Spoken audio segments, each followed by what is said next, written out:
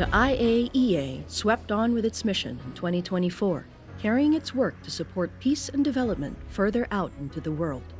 We launched our first Antarctic research mission using nuclear techniques to track plastic pollution. In Japan, we monitored the release of treated water from the Fukushima Daiichi nuclear power plant. In Nigeria and many other nations, we worked to increase access to cancer care. In Ukraine, the IAEA delivered medical equipment as part of wider agency efforts to prevent a nuclear accident during the ongoing conflict.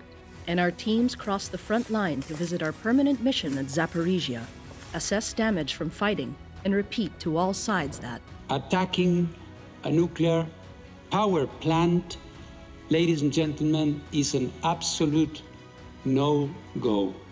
At the VIC, more than 22,000 visitors came to our international events. Among the first was World Cancer Day, marked with high-level discussions focused on providing cancer care for all. Thank you for allowing me the privilege of standing before you today as a 3-time cancer survivor and advocate. The Rays of Hope initiative is not just about treating cancer, it's about bringing hope to those who are often left in the shadows of inadequate healthcare systems. To celebrate International Women's Day, hundreds of women working in nuclear gathered and called for more women to join the field. Leading us onwards was Icons, focused on the future of nuclear security amid a complex and changing world. At the General Conference, the Scientific Forum showed how Atoms for Food is attracting countries to help increase food security and tackle growing hunger. Buoyed by growing global interest in small modular reactors, our first international SMR conference drew large numbers, while the Ministerial Conference highlighted the role of nuclear science and technologies in achieving sustainable development.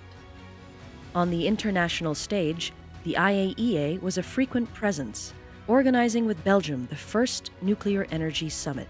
In Brussels, leaders confirmed their commitment to expanding the use of nuclear power. Extending the safe operation of today's nuclear fleet is one of the cheapest ways to secure clean power at scale, so it can help pave a cost-effective path to net zero. This is a fight where we have to use all the available, dispatchable, CO2-free energy sources for the common challenge, which is to decarbonize our energy matrices as soon as we can.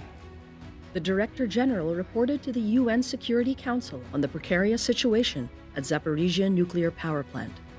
A few months later, he was at the Summit of the Future ahead of the UN General Assembly, outlining how the agency's work is helping to build a better future.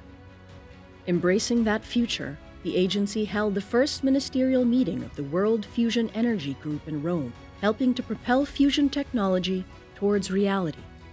The agency moved swiftly on to COP29 in Baku, pressing for greater financing for nuclear to help achieve net zero and promote sustainable development. Then to Iran for the second time this year to discuss at the highest levels its nuclear program and visit some nuclear facilities there. Our achievements this year are a firm platform for the years to come.